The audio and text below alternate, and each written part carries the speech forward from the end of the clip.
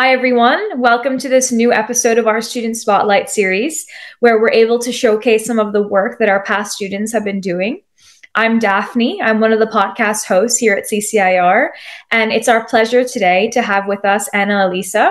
So why don't you tell us a little bit about yourself, like how old you are, how long you've been with CCIR, what grade you're in, things like that. Okay, so my name is Annalisa. I'm 16, and I joined CCAR in November 2023.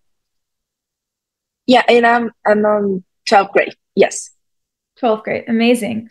Very cool. So I would love to hear a little bit about your research and which professor you were paired with and how you found the program so far. Okay, so my research is called Forced Sterilizations, the case in a community in Brazil. And my professor is Dr. Hansa Gusau, which is an amazing teacher, an amazing professor. She is joined in the University of Istanbul and in the Cambridge University. And we've been studying some subjects about gender and health. And so that's why I chose sterilization to study. And okay, so my article talks about a case of forced sterilization in politics in Brazil during the 90s. So I'm talking about a genocide in this indigenous community during the 1990s due a political idea and for votes. This political was doing this sterilizations for votes for getting the community land. And yeah, that's a little bit of my research. Amazing. That sounds really fascinating. And I'm wondering, have you done anything like this before, or is this your first time undergoing this kind of a research project? Not really. I've had some other research, but they're all about music and art. And so it's my first time studying health and genocide. And it's really different, actually. It's important, of course. I'm bringing a new perspective, and it's really important, but it's really different of everything I've ever done. So it's been a challenge, but I'm really liking it. Amazing. And how did you choose this topic? Okay, actually, there's not a very common topic really in Brazil. It's not a common story, but I've come to a family of people who studies indigenous communities. And when I heard about this story and how it's not really told about not everybody, not even in Brazil or in the world, I've been really wanting to tell this story for everyone. So it's almost like everything. Yeah, so it's almost like a political issue for you as well as an intellectual and educational one. Exactly this. That's amazing. That's really cool. Yeah. Are you looking to pursue things like this further and kind of meld your influence or your interest in politics with your interest in intellectual education and study and things like that? You want to like pursue a political path almost? Totally. Politics is has been always something that I really enjoyed. Like I love watching TV, watching the news, and understanding how politics works, not only in my country, but all over the world. And this experience, this research is being so much important to understanding how the world works and how politics, it's such an important thing, but also can, when it's in the wrong hands, can cause so much pain and so terrible things. So it's really important how we pay attention to this. How it's important that the population is always alert for these things don't happen again. Definitely. And how did you find that like kind of combination of medicine and politics for this paper? Was it tough to combine these two disciplines, or was it interesting, or what was that process like for you? Yeah, I've been studying a lot of other researchers that conjoin these two things. Um, but it was a little bit, but yeah, that's actually what I'm going to talk in, one of the things that I'm going to talk in my article, how the body and the health are combined with politics, and how people with power can use their body to can use their health to make influence on you, on your people, on your community. So yeah, it was kind of hard to finding um, research about it, finding um, another people that have studied this. But when I did find it, it was awesome. It was like mind opening. No, definitely. Yeah. And talk to me like a little bit more about this phenomenon that you're studying in particular. So tell kind of those of us who don't know anything about it, like me, what exactly happened and what was this political story that you found so fascinating? Okay, I'm going doing like a resume here, but and during the 19th, Brazil was in in a phase of reconstructing our democracy, because we've spent more than 20 years um, in a rigorous government, like a dictator, and um, politics, like government and like governmental people were looking for ways to find votes and people for voting them. And also in Brazil, we have a huge problem about the indigenous lands, because the indigenous peoples don't have the rights to their lands. They were here first, so they have this right.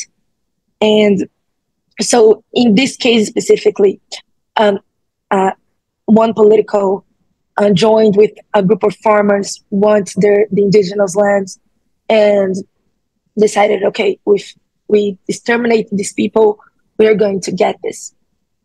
So the idea that he got was to exterminate those people by sterilization, that we called um, laqueadure. I don't know if that's the right name in English. I'm sorry, but it's a surgical. It is it's surgical. It's right. Um, Mm.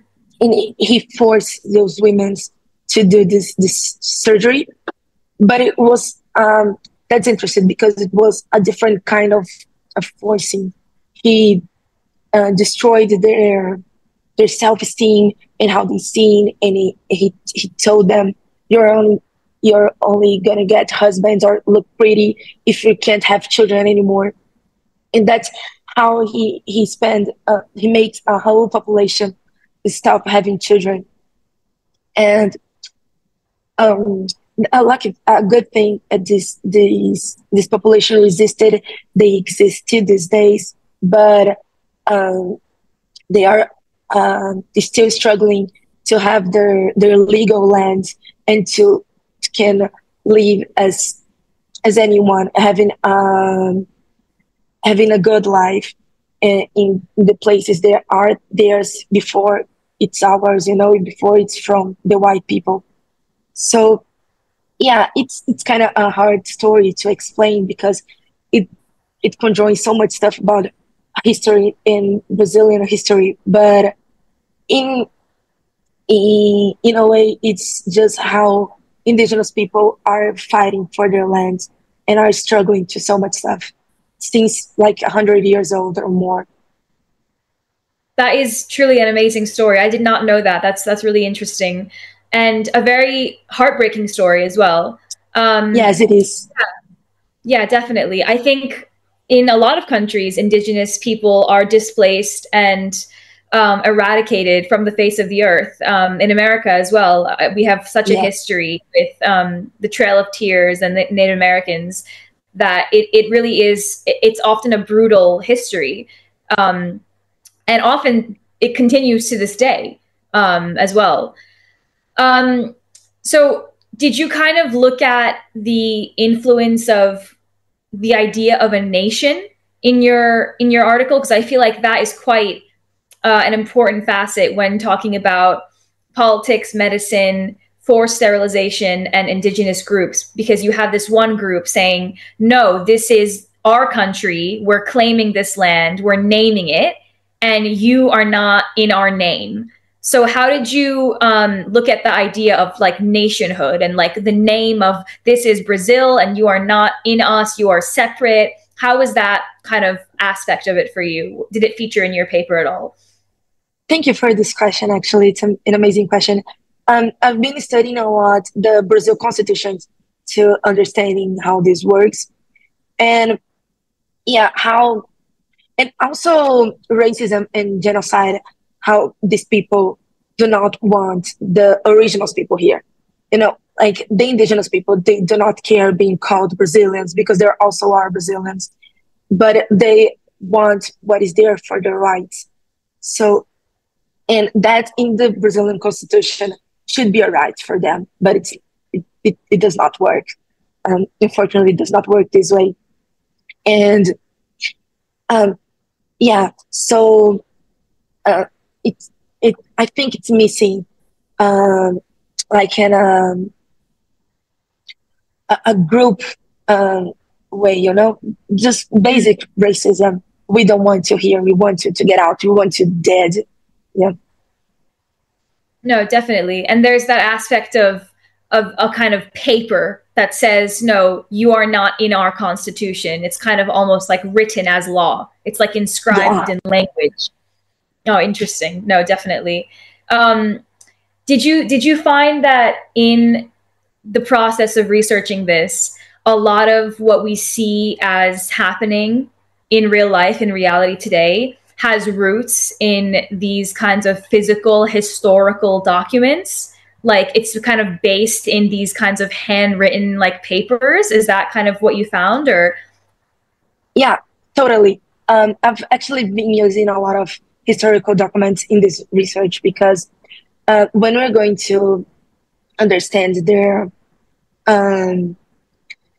concepts of life and land, it's such a long research, and actually they're just seen as people in the Brazil constitution and government since the past maybe 30 or 50 years old. It's such a short time. Don't worry. I was just wondering, like, I guess I'm wondering, is what we see as happening in politics today, are they all kind of connected to these documents that you're finding? Like, oh, that actually has to do with what's happening today, or like, oh, you're reading this and oh, but look, it's still relevant today. Or is it that kind of a thing? Like, was it surprising for you to find stuff like that? Yeah, totally. This, for example, in sterilization, this happens since the discovery of Brazil in 1500, and but I'm studying in a specific time in the 1990s, and today I haven't found non-legal documents that these things still happens, but the reason why they happened is going on, you know? So they're still fighting for their lands. They still suffering genocide in other forms of ways. So yeah, not in this specific case that I'm studying, but totally they're still fighting, and that's totally a historical thing. And I hope in the next few years, in the next government, this can be over or reduced. Yes, no, definitely. So it's kind of continuing to this day in different forms of oppression. Yeah. Um, do you see a way forward? Do you see, like, what do you think it will take for stuff like this to stop happening? Yeah, it's missing indigenous people in the government. Totally. Yeah. It's missing people who can represent them. And that's not only in Brazil, also in America, and in Australia, in a lot of other countries. And when we have a huge concentration of indigenous people, so it's missing people who can speak for themselves. And when this happens, I hope they can get their freedom. Definitely, me too. Yes, I think representation in a political way is the most effective route to kind of combat this, because you have that, Exactly. like, you have that factual physical thing of this person is actually in the government making real change, that is then represented through politics and historical documents that we might be looking at years in the future. No, definitely. And I'm curious, what was the most challenging part of this project for you, and that you kind of felt like you overcame during this? Okay. I, I first of all, finding documents, because the story is not well told, well said, well spoken. And second, trying to talk to these people, because it still is a difficult subject to speak, and it's recent. Although it has 30 years, it's something that the person will never forget. And Right. so talking to them, like understanding their feelings, it was hard. And I actually couldn't do it a lot of interviews as I wanted, because um, it's a hard subject to speak. They wouldn't feel comfortable, but it's totally fine. I could find another ways of finding data. But yeah, I think that was the hardest part, to understand what they're feeling, because I will never pass something like that. So it's in a way, it's kind of hard to understand something that you will never pass through. Right. That is amazing. So you actually conducted some interviews with people who have survived this. Yeah, I've known some people who passed through this. I couldn't do actually a lot of interviews for this specific article, but I've known them for a time, so I could talk to them before, and also like during the research, but not in a formal interview. You know. Right. Wow, that must be, I don't know, it must really inform your paper in a very human way. Like, you have that human aspect of, wow, I actually know someone who has spoken to me Yeah. about this, and you can actually hear their experience. That's incredible. Wow. Um, yeah, and that's really incredible. So I'm wondering, so your data that you were mentioning, was that comprised mainly through like historical documents that you found online, like Google Scholar, JSTOR, things like that? Or have other scholars written about this? Like, was it kind of a mix of primary and secondary sources, or what was the process of collecting data for you? I've been a little bit lucky, because knowing these people, they could give me a lot of documents that aren't in the media. So I have a lot of brand new Great. documents for my article. So yeah, but it's mostly bibliographic research and document analysis. Yeah, interesting. That's amazing. So you can actually almost break a new story that hasn't been told in the media before, potentially. That is very cool. Um, yeah, and talk to me a bit about what's happening in Brazil today with indigenous groups and their oppression. Like, forced sterilization, as you said, may not be happening in the same extent, but what is happening, and why does it have to stop? Okay, actually, in Brazil is we have a huge discussion also about the indigenous lands, their territories, because we have a project of law who wants to take away all of the indigenous lands who weren't proclaimed by them. Uh, I I think it's in 1988. It's the year of our constitution. So every land that weren't proclaimed after the constitution would have been taken away. And this is so problematic. If it happens, we'll we destroy a lot of indigenous people, because they will be taken away of their lands, including the indigenous people that I'm studying. They couldn't be they couldn't be in their lands, and they also I'm always speaking about their lands, but I think I have to explain it. Their lands here have um, not only a sentiment of participation in their group, but it's a religious thing.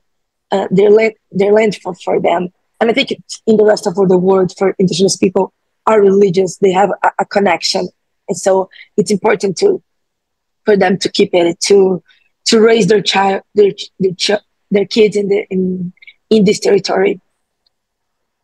No, definitely. It's almost like a connection to like your home, like your birthplace. Yeah. So okay, if these project of law being accepted, it's going to ruin their lives, and where it's happening a lot of protests here lately. Um, for this won't happen, but we don't know what's going on. So it's actually a sensitive time for indigenous people in Brazil. Wow.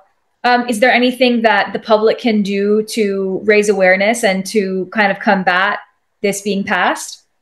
I believe that if you Google it, you can find um, like um, online protests that you can like vote for this won't happening. But I think I can send them, but I'm not pretty sure if this is still on internet. But if you Google it, you'll find some information. I can send it to you later. Amazing. Yeah, to kind of raise awareness for this, because it's also because your paper is studying a historical issue. But what's interesting here in your specific project is that this is still continuing and it's still happening. So it's almost like Yeah. it's a continuous thing. You know, it's still going on, which I think makes your research more relevant than ever, actually. Yeah. Yeah. So yeah, I'm also wondering, in doing a project like this, do you feel more kind of comfortable undertaking similar ones in the future? Do you want to start doing more research? Or do you feel more prepared to kind of go off on your own and do other topics and other things that you're interested in? How was that kind of, was it a challenge? How do you feel having now completed it? Okay, I'm not going to say it was emotionally easy of writing because it's such a difficult subject, but I definitely feel more prepared and understand the importance of these things and the homework to understand it. So yeah, definitely I'm going to do other research about it, and maybe other forms of power, how power is in our society. So yeah, it's not an easy subject, but it's important, and it's important to have people doing it. So yeah, I definitely feel more prepared and going to do more. No, definitely. I think very, very well said. And I'm curious if you could, so let's say for a new research project in the future, if you could study any other topic, what would it be? Okay, I think I haven't thought of that. Um, maybe I would still. I liked studying these forms of power and genocide. Maybe actually my first idea was to study sterilization in indigenous women in all Latin America, but it would be such a long such a long research, and I didn't have the time and the paper. Okay, it wouldn't work. So probably I would continue on this in other Latin American countries to uh, to spread the story and how women, poor women, Black and Indigenous women are passing through this in Latin America and in all the world. That's incredible. No, definitely. I think especially because this topic hasn't like closed its chapter, there's still racism happening against indigenous groups all over the world, not just Latin America, like we were saying earlier. And there's still sexism in medicine and politics, I would say, still happening. I think it's like you were saying, more relevant than ever. So that's really interesting. And I guess my final closing question for you is if you could offer any tips and tricks or words of wisdom, pieces of advice for other students who may be starting a similar research project, what would those be? Okay, listen to the people. They know what they passed. they know what they are still suffering. And the most important data that you're going to find, more than bibliographical research, is to listen to them, understanding their story, because they are the ones uh, who are um, who are passing through this, so they know it more than anyone, more than any other research who try to explain. They know it more. That's, I think, so important and very well said. So thank you so much for joining us today, Annalise. That was very nice to meet you. And I very much look forward to reading your paper sometime soon. And I think the work that you're doing is really relevant and really important and very challenging. So I very much commend you on that. And it was very nice to hear about it today. So thank you so much for joining us. Thank you so much, Stephanie. Thank you so much to CCIR to let me talk here. So thank you so much. I've been really honored.